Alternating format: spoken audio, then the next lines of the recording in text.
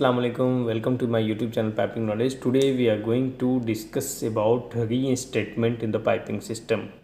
In our piping, how to do reinstatement. Today especially I want to talk about in the oil and gas field, reinstatement in the piping refers to the process of restoring of the piping system. Especially restore करना कहते हैं, especially need to do restore. After the hydrotest, reinstatement has to be done. After hydrotest, when the hydrotest is completed, that time line need to be restored again in the same position. Hydrotest is performed to verify the integrity and strength of the piping system for filling of water, pressurizing it and checking for the leak. Means hydrotest is done for the checking of integrity of the piping system. Because of this reason, I do with hydrotest. After hydrotesting, need to be do reinstatement. Reinstatement means reinstatement is the activity to reinstall all the line as per the PNID. Have some common point in the reinstatement. The reinstatement common point is all the piping component are installed and reinstalled at the respective location as shown in the PNID. PNID means piping and instrumentation diagram. As per the PNID, all the component of the piping system is reinstalled. Second point, reinstall means piping. What is the piping component? Piping component is in piping removable of the spool. Which spool you need to remove during the hydrotest? After hydrotest need to be again reinstalled.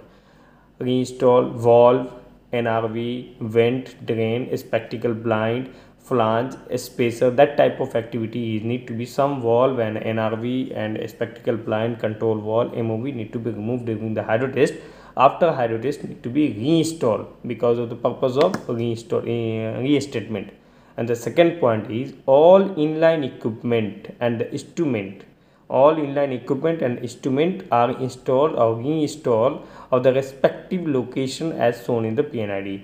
Some connection with the pump and some connection with the equipment during the hydrotest that need to be separate and do the hydrotest where the end of the pipe, end of the flange, that activity need to be done for the hydrotest purpose. When the hydrotest is completed, that all temporary item need to be removed and connect with your line to the equipment and a pump, anything that to be reinstalled with as per PNID or as per drawing.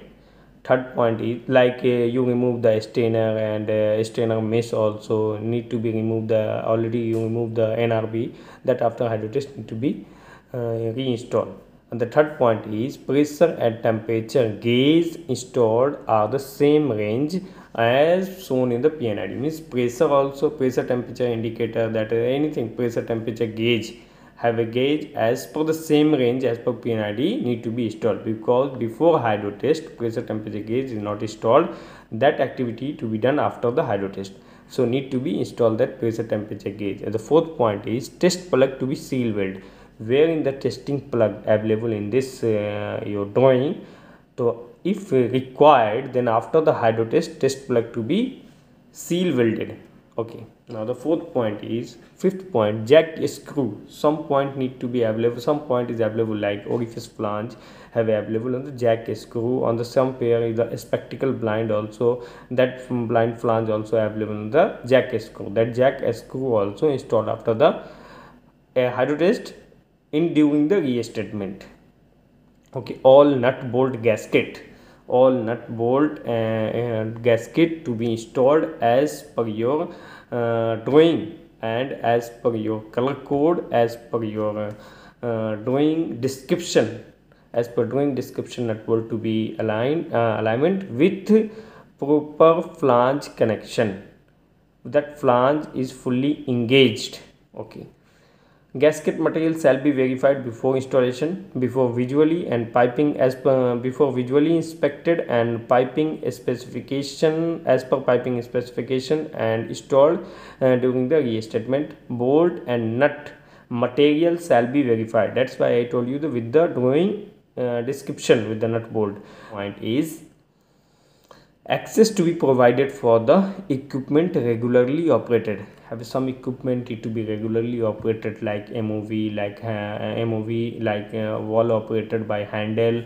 That area need to be provide proper space for the regular operated or in any emergency that time of operated, such as valve handle, wheel, instrumentation, control and associated manifold also, where the manifold connection of the hose pipe for water, for nitrogen, that type of activity.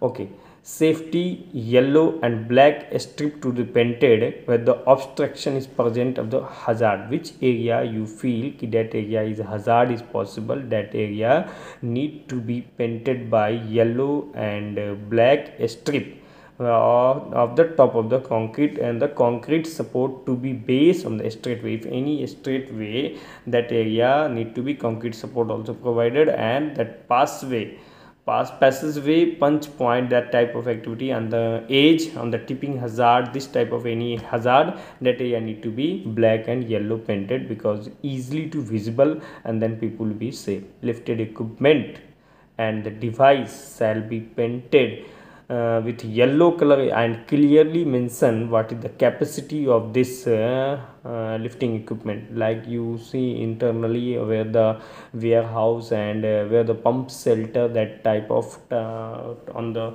top side crane, that OAT crane, that crane is need to be painted by the yellow color and clearly marked with the how much capacity of the crane.